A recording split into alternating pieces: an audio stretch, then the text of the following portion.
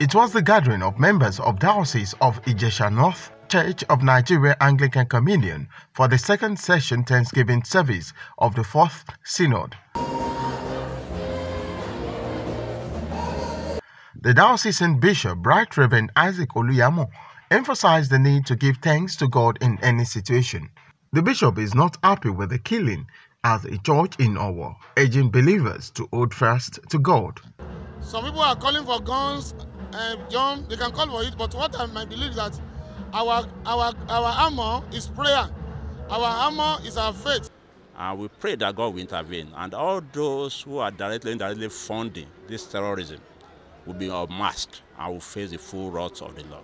A serving senator representing Osun East Senatorial District, Francis Fadahunsi, is advocating for a different approach to attacks on worship centers. The church should have its own army within the army. After all, Samson didn't have a gun, didn't have AK-47 before he defeated all the enemies.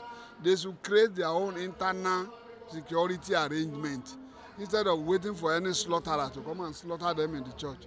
The people coming to them, they are human beings. They are human beings too.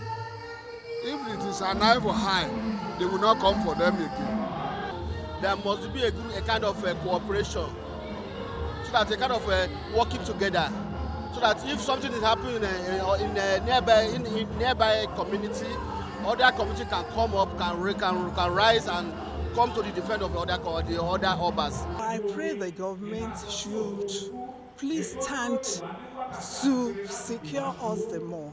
On the coming Osun governorship election, Senator Fadahunsi appealed to candidates not to eat up the polity. We are just worrying ourselves. God Almighty has destined what Osun will be in the next few days, few years. Instead of killing ourselves or nothing, the election should be free and fair. Let the people choose whoever they want.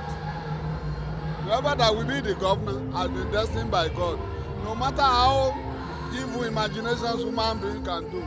Many Anglican members were given awards as the diocese prayed for peace to reign in the country. From Ilashe Ijesha, Femi Afariogun, NTA News.